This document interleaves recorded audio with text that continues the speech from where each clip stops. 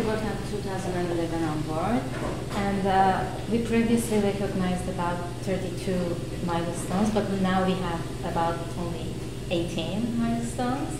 Out of these milestones, 4 is in 2011, 5 in 2012, 3 2003, and 3 in 2004, and also 3 in 2015.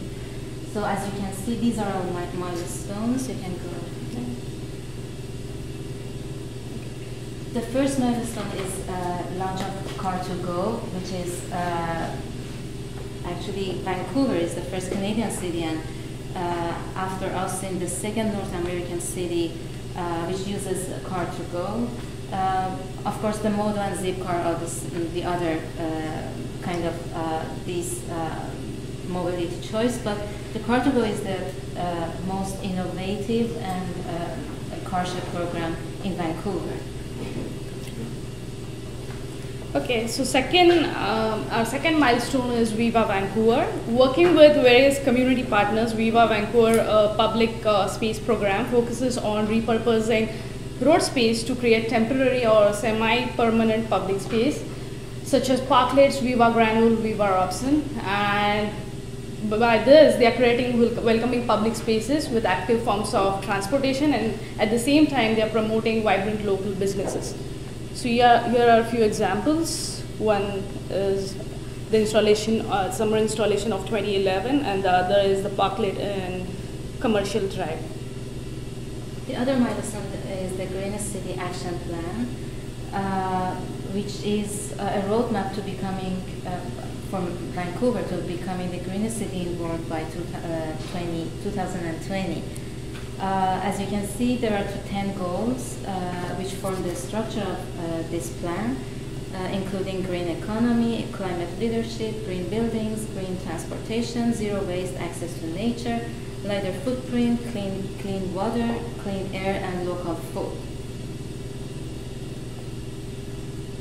And the opening of the Vancouver's first 2 library is our other milestone, which is entirely volunteer-run library, and is part of a growing movement toward the sharing economy and the step toward the greenest city and realization of the greenest city action plan.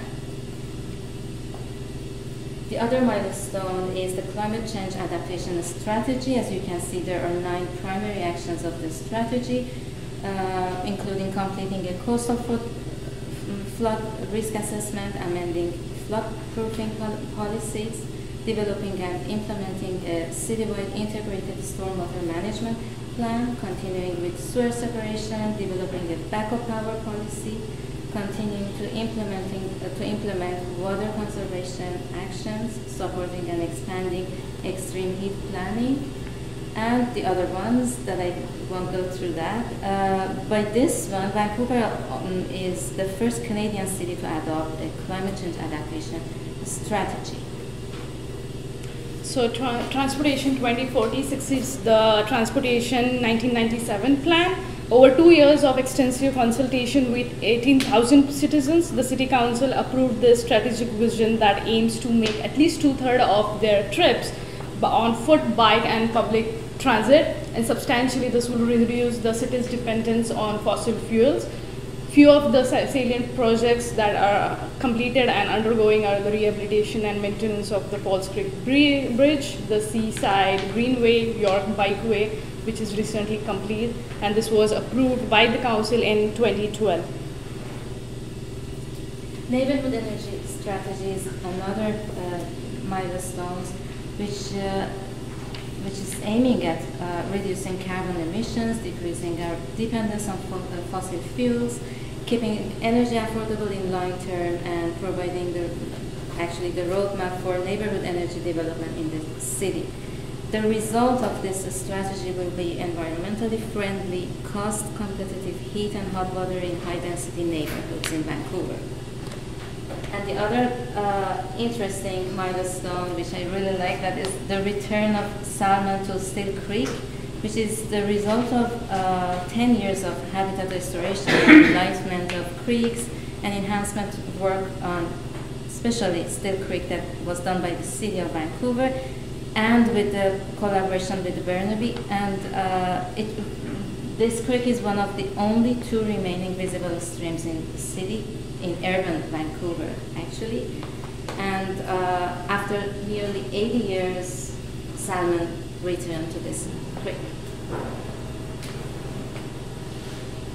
The other milestone is the designation of the city-owned site for a new Vancouver Art Gallery, which was approved in April 24. The new Vancouver Art Gallery will be an innovative and inspiring visual art museum. It is expected to be one of the most environmentally sustainable art museums in Canada. It will be located at 688 Cambia Street, which is currently a parking lot, and will enhance definitely Vancouver's international reputation as a significant contemporary art museum. So our next milestone is the Falls Creek Flats. The city plans to promote Falls Creek Flats as one of the greenest places to work in the world. The area will showcase city's best green innovation, feature green buildings and infrastructure, and attract new capital.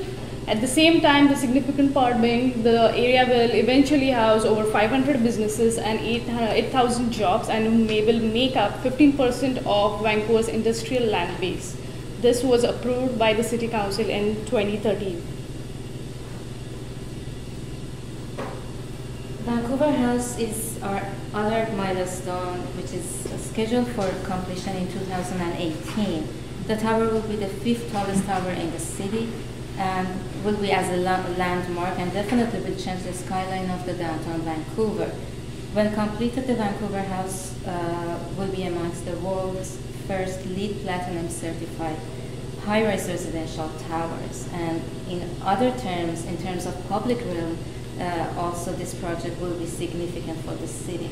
And yours are doing that. The other one is Oak Ridge Center's rezoning and redevelopment project. This project also, when fully completed in 2024, will include 14 towers between 9 and 44 stories, and will be the only town centers within the city of Vancouver, but outside of the downtown. And it will be a $1.5 billion project, and the tallest of these towers will be the city's highest outside of downtown. The other milestones that we worked on is improving the quality of life in downtown East Side through the local area plan for downtown East Side. Downtown East Side is one of the Vancouver's oldest neighborhoods and the historic heart of the city. So, but at the same time struggles with different challenges, providing a vision, policies, and strategies for downtown East Side. That this plan actually aims at improving the lives of low-income residents and make it more livable, safe, and supportive place to live for all diverse residents of this area. The Western Laneway Housing 2.0 infill program allows for low-rise laneway infill housing. The community seeks to repurpose the underutilized surface parking lots by introducing small incremental developments, and that will, which in return will increase the return on investment from the new public infrastructure. The first two laneway infill projects, both which are rental housing, were approved recently in November 2014 by the Development Permit Board, and the plan itself was approved by the Council in 2013. So towards our left is an illustration of the potential infill housing as suggested in the guidelines, and one of the projects which was recently approved is 1546 Nelson Street. So that's a proposed perspective. And a favorite milestone. We just don't say anything. The Mayor's Council developed a plan in collaboration with the government of British Columbia, Translake, and several other municipalities in order to accommodate 1 million new residents in the next 30 years. The plan aims to reduce traffic congestion by 20%, which will reduce daily commute by 20 to 30 minutes, And the significant projects would be the Broadway subway corridor, LRT in Surrey and Langley, replacement of the Patullo Bridge, and 11 new B lines rapid bus routes. And the voting is open right now. And our last and best milestone is the UBC's tallest wooden structure, which aims to be the tallest wooden building in the world, with 16 to 18 floors with a height of 53 meters. UBC aims to complete its wooden tower with a minimum of LEED Gold certification, and the project is estimated to be around $30 million, and the project might be completed towards the end of towards the end of 2017. Okay, that's it. Thank